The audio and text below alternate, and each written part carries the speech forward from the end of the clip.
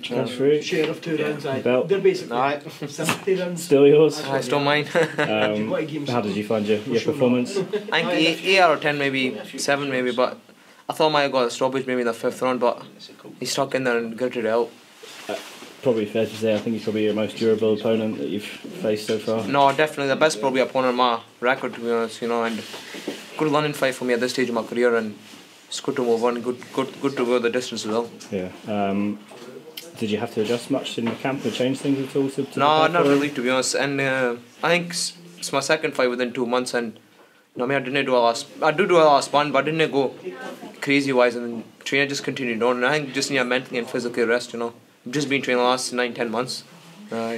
Was he what you expected? Did anything sort of surprise you a bit at all? Or? No, I think he was tougher than what I expected, to be honest. I thought maybe I might have broke down in the 8th or 9th round. I might have broke him around and go to him, but he just stuck in there. But it's his experience, Yeah. I think he'd done something to his hand in like the 4th or 5th round. Just went to see him. That obviously maybe affected things, but I guess that's not your concern. No, it's not my concern. I might not go win maybe 8th or 7th round as well, but it's just part of the game. You need to carry on. Yeah.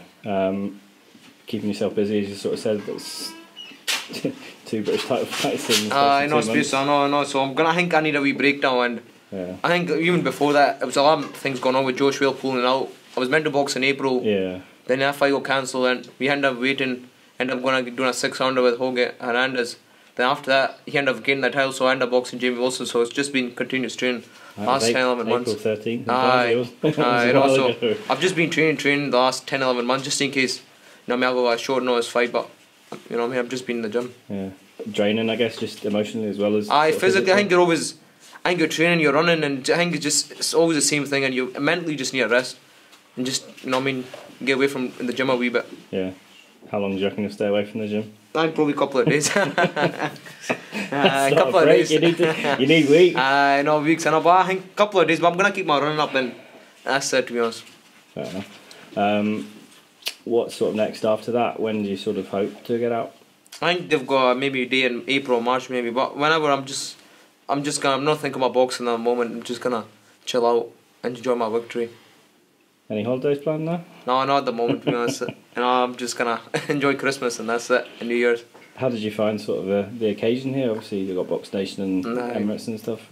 Just normal, to be honest. I've boxed in front of TV twice, and the ring's a ring, to be honest, at the end of the day, and that's it. Once you're in there, your turns, because you train for 8-9 weeks, and for me, I train 8-9 weeks to train my mind as well when I'm in the house. I sleep early, I wake up early, and that's all I do is just mentally get ready for the fight night.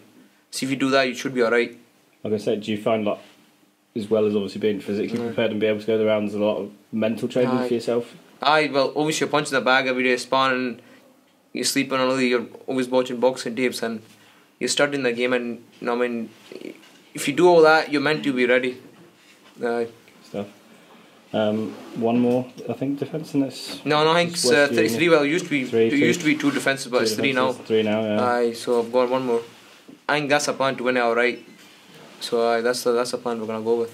I guess a lot of that depends on sort of British board meetings and. I could get a mandatory next, so I just need to wait and see what happens next couple of months or maybe weeks. Any preference? No, whoever there is, I'm not gonna call anybody out.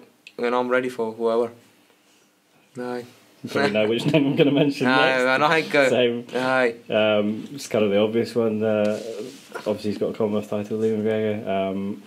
Obviously, if that fight's next, I'm ready. End of the day, it's not down to me. It's down to my manager, and my trainer, who they want to box. But if that fight's next, I'm ready. Good stuff. Big shout out for your sponsors and stuff. I want to thank Big Legs, Everlast for kitting me out. Porter Security, that's the reason I'm full time. My strength conditioner, Buddy Qualic, Whelan, Pro Life, and Big Legs, Bookstar, and Sweet Science for my clothes, everything. I can't thank them enough. Thanks very much. This list's getting bigger every time. It's getting bigger. It's getting bigger and bigger.